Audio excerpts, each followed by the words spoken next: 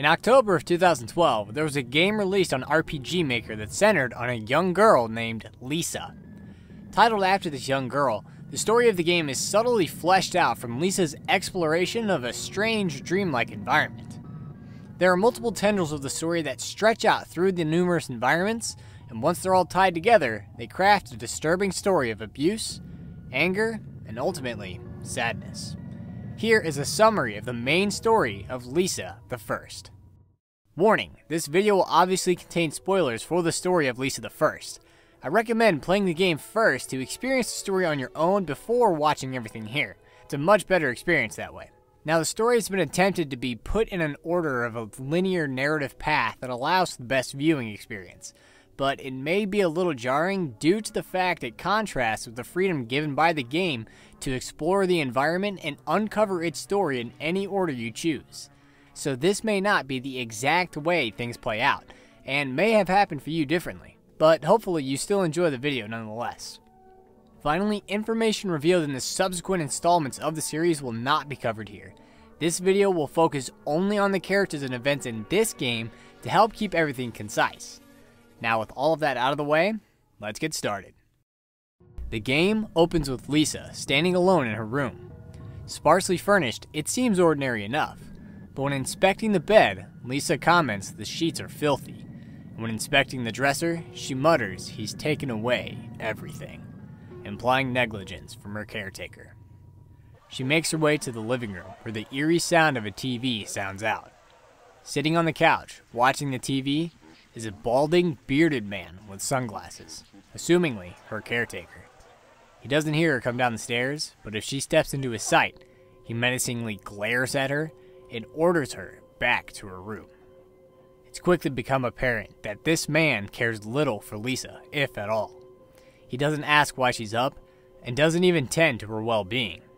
All that matters is she get back to her dirty, empty room so he can continue to watch TV alone.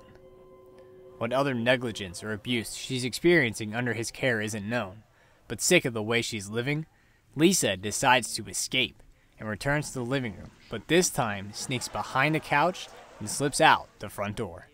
She follows the path leading away from the house through the woods beyond. Everything around her begins to get brighter, as if the environment also feels her relief.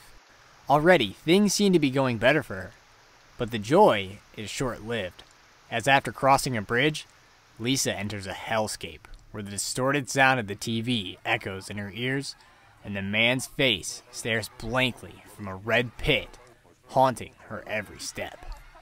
Something evil must have happened in that house, something that Lisa carries with her. She eventually comes face to face with the man himself, who tells her she's wasting her time trying to escape from him. Lisa blacks out, later awakening on a carpet in a blue void. She wanders north and comes to a sort of lobby with several exits to choose from, several possibilities to escape the life she's known before. Lisa climbs the gray ladder, which leads to a mountaintop, with a ladder descending into a hole and a door on the cliffside. She passes through the door and comes to a sprawling field of white.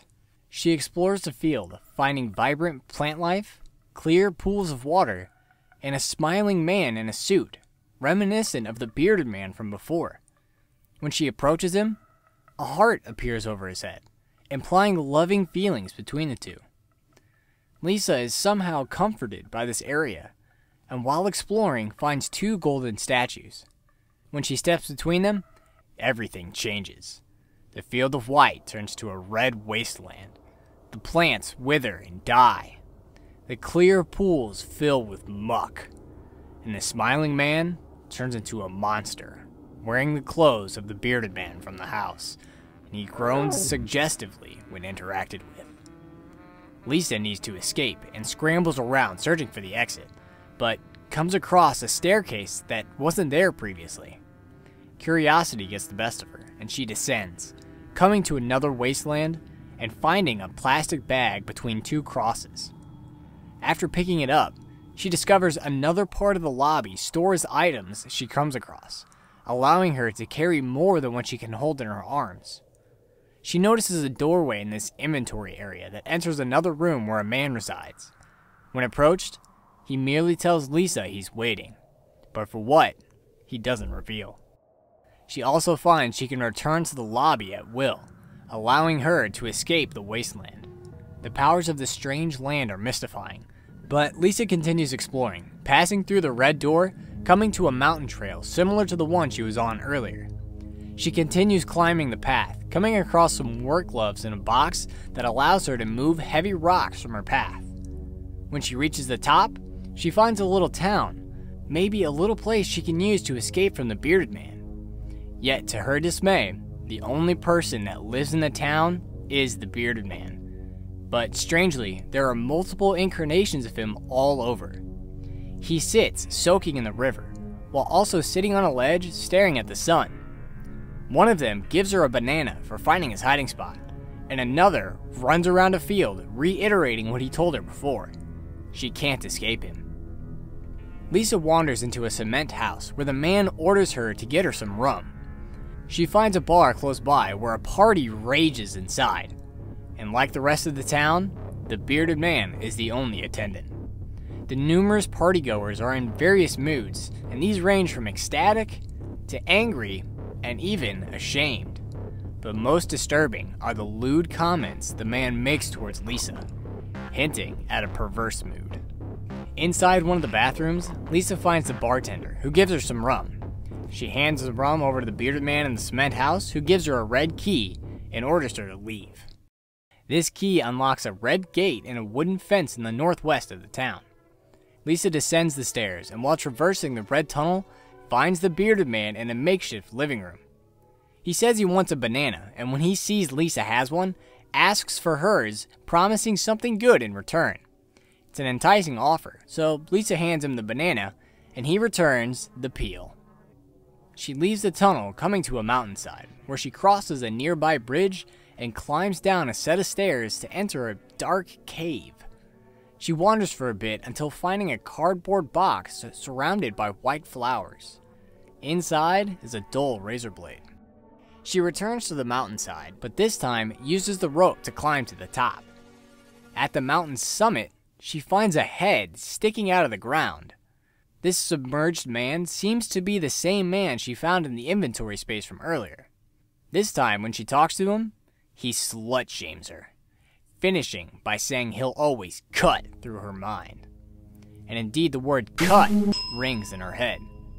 She draws her newly obtained razor and slashes the head, making blood gush forth and seemingly killing the head there on the mountaintop. Lisa begins her climb back down, and finds a new bridge stretching across the chasm next to the mountain that wasn't there before. She crosses the bridge to another mountaintop where she finds the same head sticking out of the ground, blocking a staircase.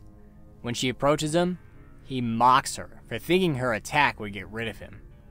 He ends the conversation by telling her she'll have to swallow him. With no way to go on, Lisa returns to the lobby. She crosses the threshold of the yellow door to enter a room filled with water. She considers the possibility that by crossing this vast sea, she'll be able to get away from the bearded man, until she finds him swimming in the still water. She also finds him floating on a raft, muttering "banana peel" over and over again. When he sees Lisa has one, he begs for it. She hands it to him, and he floats away, leaving a napkin behind on his raft. Lisa continues on, coming upon a small island with thick cattails blocking a staircase. Hacking down the weeds with a razor, she descends into the caves below and stumbles in the darkness for a time until coming to a disgusting sight. Spiders have made their den down here, and all have the face of the bearded man. She evades the spiders, eventually clambering up a red ladder at the cave's end. As she climbs, the darkness below turns red, and the bearded man's face menacingly peers out from the red glow. But not just one, hundreds, and they all surge past at a bewildering pace. Lisa eventually comes to a small platform that holds two items, a lamp and a bottle of old pills. Looking at the pills reminds her of the head that taunted her, the one that said she'd have to swallow him. That phrase echoes in her mind. She'll have to swallow him? Well, She's got something for him to swallow now. She returns to the head and stuffs the pills down its throat, causing him to vanish. She climbs down the stairs and finds a sword planted in the ground. She draws it from its place and returns to the lobby. She climbs the red ladder and proceeds down the path until coming to a seemingly innocuous town filled with religious symbols, but is absolutely covered in bile. The filth has choked the plant life, tainted the water, and even mutated the residents, all of whom are twisted monstrosities, most of which revere the religious iconography that covers the town. The only resident that isn't a mutated monster is a man in the northeast corner. Wanting a napkin, he takes Lisa's, presumably to clean off bile that he's come in contact with, and gives her a severed finger in return. In the northwest corner, Lisa finds a house which stands featureless, save for a cross standing in the lone room of the building. When she interacts with it, a hatch opens, revealing a set of stairs that goes to a cave system below the town, where she finds another spider's den. She makes her way through, and in the back of the cave, finds another head with its body submerged in the ground. This one seems to give her a warning or threat. I will take your breath away. Sick of the threats these heads have thrown her way, Lisa pulls forth the plastic bag she found earlier and immerses the head, suffocating him. A VHS tape appears after the head vanishes. Titled Tricky Rick, Lisa picks up the token and returns to the lobby, where she sits before the TV and plays the tape. She sees herself climbing down a mountain and then coming face to face with the submerged man again, but this time he stands free from the ground. When Lisa approaches him, he greets her and tells her his name is Rick. He goes on saying he likes exploring caves, likes friction, and describes himself as a sensitive guy. After a pause, he notes that Lisa already knew all of that. He says he hopes to see her soon and asks her not to go too far because he'll be waiting. The tape then abruptly ends. As Lisa tries to understand what Rick meant in the video, she wanders up the gray ladder again, coming to the mountaintop. She realizes she hasn't gone down the hole yet, so she descends the ladder to find a small abode with a man standing in the corner mumbling to himself. When she approaches, he turns, revealing a disfigured face, and without saying a word, takes the finger Lisa was given earlier and gives her another VHS tape. Lisa plays this one, titled Marty, upon her return to the lobby, and it shows the bearded man, the one from the house at the beginning, alone in a white field with flowers dotted around. He wanders for a bit before coming to a man sitting with a girl in a field of flowers with a table between them. Upon closer inspection, the girl, with her long black hair and simple white dress, is Lisa, and sitting across from her is the bearded man, and not the cold, uncaring man he is now, but a loving, pleasant one, with a smile on his face and love in his heart. Between the two is a plastic tea set. The two are having a little tea party between them, and suddenly the relationship between the two becomes clear. The bearded man, Marty, is Lisa's father, and the relationship used to be filled with love. But Marty is no longer this doting man, and Lisa has suffered under his care, leading her to want to escape. The tape ends with Lisa's return to the lobby. With all previous roads leading to dead ends, Lisa approaches the gray door, hoping behind it is a path to freedom. She finds a room that seems cut out of the wilderness. The floor is covered in grass and flowers, and there's a waterfall cascading into a small pond behind the door. There's also a golden statue sitting inside a fenced-in area in the corner, and in the opposite corner, peeking out over the wall, is the shaded stare of Marty. When approached, he says Lisa needs the sword, but for what, he won't say. Lisa approaches the golden statue and notices a small hole in the crotch. Curious, she takes the sword she found and inserts it into the slot, and she is suddenly transported to a mansion. She strolls through the empty halls, finding extravagant fountains and luxurious chambers. It's a far cry from Lisa's dirty home, and it's clear that whomever lives here does so in comfort. Maybe she's found a new place to call home. But in the back room, Lisa finds a grotesque sight. There's a mound of fleshy tissue covered with bile and filth, and on top sits the face of Marty. Even in this lavish manner, Lisa can't get away from her father. As she stares at this oozy monstrosity, Lisa realizes that Marty was right. She can't escape him. Everywhere she's gone, he's dogged her steps. Maybe she should try something else. Instead of running, maybe she could find the strength to confront him instead, hoping that by doing so, she can finally be free of this monster. She inches closer, unafraid of the mutant in front of her. She climbs behind the oozy mass and is transported out of the mansion into a red void. She wanders forth, following a trail of trash and bile, until eventually coming upon herself. By confronting the monster, she has found herself and begun to heal. The screen fades to white, perhaps symbolizing the start of her new life, one in which she's free of her father. Yet it eventually fades out, and Marty now stands in front of her. Just confronting the monster wasn't enough. There must be something more she needs to come to terms with. Lisa will have to confront exactly what happened to her. She has made steps in the right direction though, as she finds a necklace upon her return to the lobby. It's something very precious to her, and gives her strength to go on. She goes to the inventory space and finds candles now cover its floor. She checks the room below, and Rick is now missing, replaced by a candle. She inspects the candle and is suddenly transported back to her room in her home. The moment has come for her to confront her father and finally be free. She proceeds to the living room, but this time is instead taken to a black void. Determined, she goes on, until coming to Marty, who is sitting naked, revealing the torment Lisa suffered at his hands. Her father had been molesting her. Seeing the stark truth in front of her suddenly reveals what her whole journey has been about. She was never actually physically escaping from her prison, from her father's house. From the very beginning, Lisa's entire adventure has been her attempt to escape this memory and repress it deep in her mind. Yet, like Marty says, she can't escape it, symbolized by her father haunting her every step, everywhere she goes. And eventually, this memory drags itself up out of the dark recesses of Lisa's mind and presents itself in all its horror.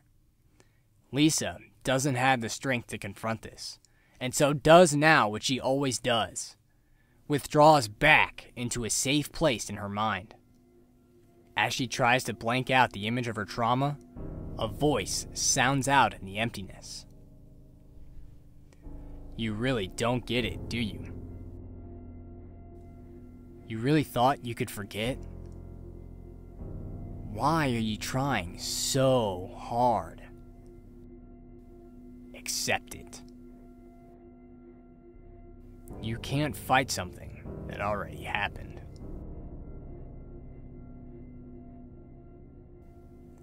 There is no understanding, no purpose. There is only life, and this one is yours. Accept it. I'm here to stay. The story ends with a fade into Lisa scrambling around an abyss filled with the face of her tormentor.